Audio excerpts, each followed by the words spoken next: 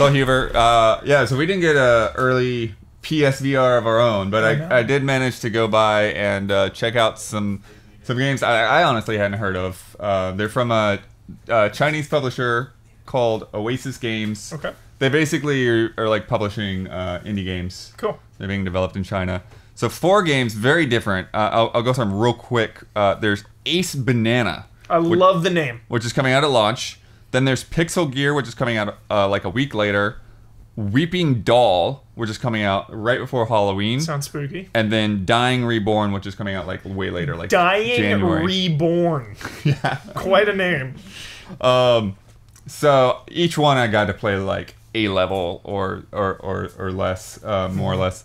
But Ace Banana. Yeah. You're basically guarding your banana horde from monkeys. Fun. And you're using a bow and arrow to shoot the monkeys that are coming at you. Yeah. And so first person? Yeah. Okay. Completely first person. And then there are these weird... I don't even know whether it's right to call them power-ups, because some of them almost seem like power-downs. Or like your arrows, they'll change from like this generic suction cup plunger kind of thing into like fish and then like onions. And then I got some power-up that like just rolled a bunch of pandas down the track and like rolled over everything. Yeah, visually, what does it look like? It's real cartoony. It's real fun. Cool. And then there is like, it's very blatantly goes in waves. So you get through a wave, and then you'll see that like the next wave is happening like above you. So you gotta like do the teleport thing, like look at it, and then zip up there. Are there multiple lanes you need to protect, or is it just like your one banana stash? You've got one banana stash, but you got monkeys coming from all different directions. So it's kind of like tower defense.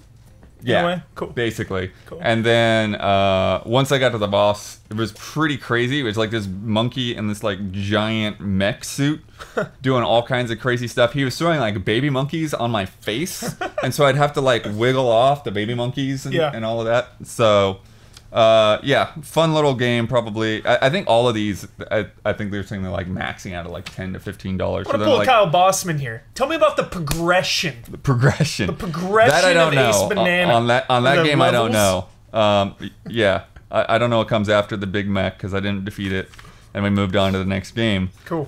Which was Pixel Gear, which is very in some ways it's similar, but it's a different visual style. Like everything just looks like old school, like almost Minecraft-y kind of thing. You've got, but it was actually kind of appropriate because everything sort of felt Halloween-y. Like there was like skeletons coming at you and then like bats. And if you shoot the bat the right way, it'll drop a bomb on anything that's below it. Nice. And then there were these knights that you'd shoot the head off, and then you shoot again to actually get the headshot. So you have to shoot off the helmet first. But then like a couple of waves later, there were knights that were like, wait, I can't. Where's his head at? And then I realized they were just headless knights. Nice. That's fun. But they also had a big shield, so you had to like hit them in the right spot. That's cool. So similar thing, tower defense. Yes, that one though it does have a clear progression system because when you get through like a wave of like the pixely enemies, then there are like these 2D ghosts and angels that start flying up, and so if you hit an angel, then you lose points. But a lot of the ghosts will actually like hold like hearts and coins and things like that. I like that. It makes you like really watch your shot. Yeah. That's cool. But see, sometimes they'll like disappear too. Yeah. So like you go to shoot one and then you like waste a bullet because he'll disappear right as you go to shoot him. But then between rounds, then you can buy like a little submachine gun or a grenade launcher or something like that. Economy. Yeah. So you gotta save up the coins and decide, do you want a bigger clip or do you want another gun? Do you want a power up? Yeah. That one sounds really fun. And then the boss on that was this big like purple wizard.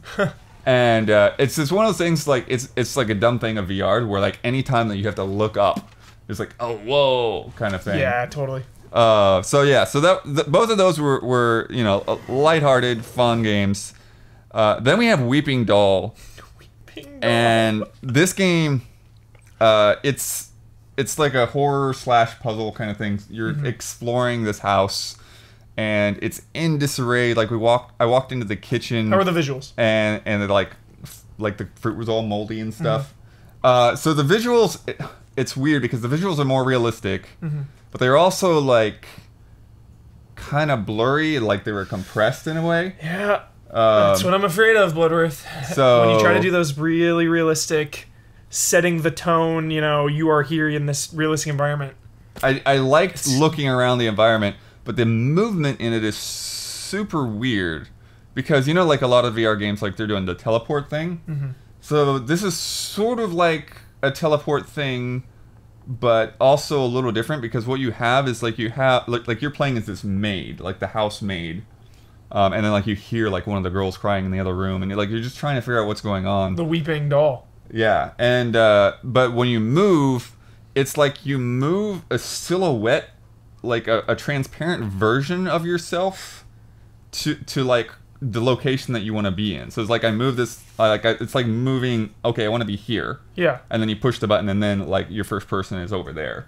So it's this strange. Does that come into like puzzle solving, or can you be attacked when you're doing that, or?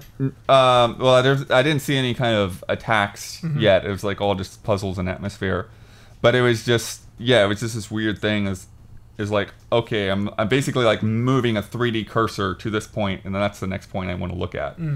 So a little weird on that end. Yeah. Did it suck you in? There were some. Were you scared? I don't know that I had a chance to be scared because I just had a person over my shoulder, kind of guiding me through. And and some of the things were not working perfectly, So it was like there's this thing where I had to like put the creepy dolls together, and I was like, wait, am I doing it right? What's the control? Oh, that was the other thing. The first two games were using Move controllers, and this was using the DualShock, so that also made it a little different. So it has potential. Like I said, looking around the environment was cool. The other one was actually way more early, so early that I don't even know what kind of an opinion I can give on it at this point. Jeez. Because it was just like, okay, I see what that puzzle was. This is Dying Reborn, but like a lot of it, like even stuff like my height in the game wasn't quite right. Yeah. Like I would walk into a room and I'm like, wait, I know I'm tall. But I'm like way above the refrigerator. Like this puzzle's down here, and I can't quite see the icons on the controls. There's some weird little things that I probably won't show. Just be curious. But yeah, so it's a similar thing where it's like a puzzle horror game. Movement was totally different though, and honestly probably creepier than the game itself because it's like you had movement with the controller. Yeah. But as soon as I started walking forward, because I wasn't actually moving, I felt like I was gonna fall over. Whoa! This is very strange sensation to move an analog stick forward and not actually be doing anything. Do you think PSVR is gonna go that Wii route where there's just a ton of these indie, $10, $15, $20 games that are just stocking store shelves that you've never heard of? Just this plethora of games. Well, I think what it, sort of like the Wii, is what I'm seeing is people are just trying to figure it out. People are trying to figure out what works, what doesn't work. I kind of wonder if this game really would make more sense because you are using a DualShock if I just sat on the couch and played it. Yeah. Because what advantage am I getting from standing up? It's like I can look around in 3D and I can move and then quick turn with the controller. Yeah. So I don't need to do more. I don't need to do a full 360 or anything like that. I don't need to reach out and grab anything like I do in a game that uses the Move controller. Yeah. So, yeah. And then I just kind of want to talk a little bit about, in general, some PSVR things. I haven't got a ton of time, obviously, but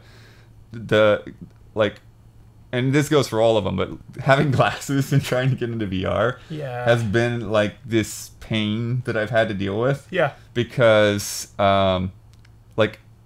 with these games, okay, I put it on, it's like, oh yeah, that's great, that feels way better than when I did the Vive. I just had it locked in place, and then we took it off, we changed games, and I put it back on. I was like, oh wait, no, I lost the sweet spot, where is it? And then or putting the thing on my face, somehow some residue from somebody else's sweat gets on my glasses, and I have to wipe my glasses off. Yeah. It's just kind of crazy.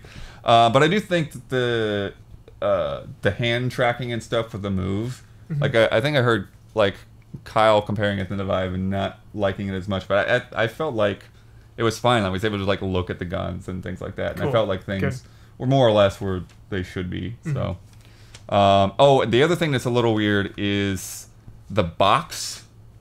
Everyone's gonna have to figure out where to put the box, Yeah, here we 'Cause go. you've got to plug the HDMI into it, and then you've got the cables coming out to the headset, and then you got to plug that thing in somewhere. Yeah. So I need like more outlets in my house. I mean, it's not as I'm out much of as room. like screwing things into your wall with the Vive, but Yeah, yeah, some stuff to think about. totally. But yeah, hopefully we'll get to check out some more PlayStation VR stuff very soon. Early days of VR, Bloodworth, the Wild West. Right.